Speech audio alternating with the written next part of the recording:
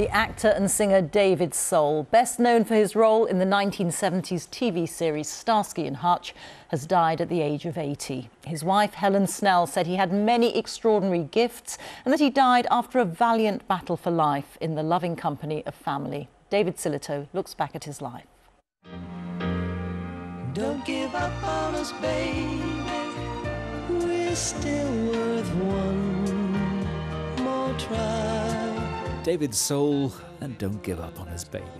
1977 was the year for David Solberg, the blonde, blue-eyed son of a Lutheran pastor from South Dakota. 2 number ones, the star of one of the biggest shows on TV, and his UK tour was pandemonium. My abiding memories of my first trip to the UK with this record is terror.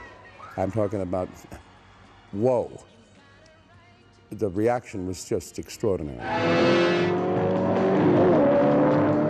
He'd made his name as Hutch in Starsky and Hutch. Cops who relied on frequent car chases, the all-knowing Huggy Bear to fight crime. And every now and again, he'd find a reason to sing. David Soul had long wanted to be known for his voice more than his looks. I'm at peace with myself. I'm at peace with my soul. Which is why his music career began with this. I can reach any goal. As a masked singer.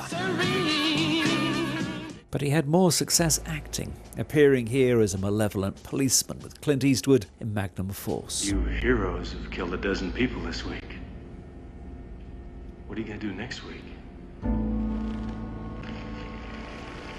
Kill 12 more? Tell me, won't you please? However, by the end of the 70s, he was keen to escape from Hutch and the attendant fame. He ended up moving to the UK, appearing in Holby City. I took this on because I had to know whether I could still do what I used to. Thank you! Jerry Springer the Opera. Thank you and welcome to the show. Come on, silver lady, say the word. And Little Britain. Come on, silver lady, take my word. Along the way, there was a drink problem, and he was arrested after hitting the 3rd of his 5 wives. But for a certain generation, David Soul would always be the blonde singing superstar of his 70s heyday. David Soul, who's died at the age of 80.